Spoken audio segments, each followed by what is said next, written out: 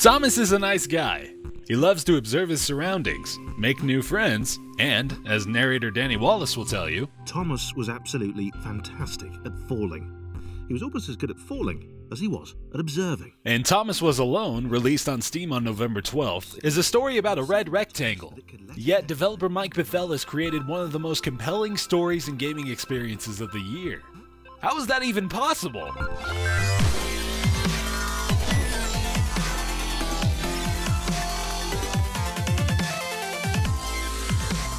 Thomas was alone. Wow, a weird first thought to have.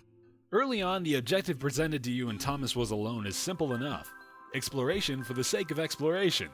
Thomas loves to observe and make notes of his surroundings. As he encounters his friends, or rather the other AI constructs that inhabit his virtual world, he starts to notice certain things about them too. Chris, for example, is a bit of a grump. He wasn't the highest jumper, but he'd held his own. Big slender John likes to show off his jumping prowess, and Claire? Well, Claire's a superhero. She had superpowers. Throughout the game, you'll meet a handful of these characters, who are shapes. They're not even a variety of shapes, they're all four-sided. Yet in some bizarre, inexplicable way, Thomas and his friends all possess personality, character, imagination. You can't help but develop actual emotional ties as you learn more and more about the stories of these little quadrilaterals, simply by having them dictated to you by the fantastic performance of Danny Wallace. Right. Fear not, my skinny friends, for I am Claire, and I will save you. Likely known in the gaming world for his role as Sean Hastings in the Assassin's Creed series, Wallace fits perfectly as the savvy narrator of the adventures of Thomas and the gang. The others seemed suspicious of Laura, and the eager-looking pixel cloud of death which seemed to be watching her.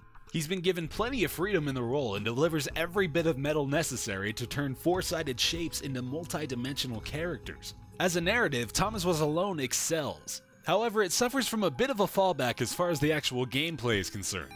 Level design for the most part is solid, but a little more challenge and variety would have been welcome.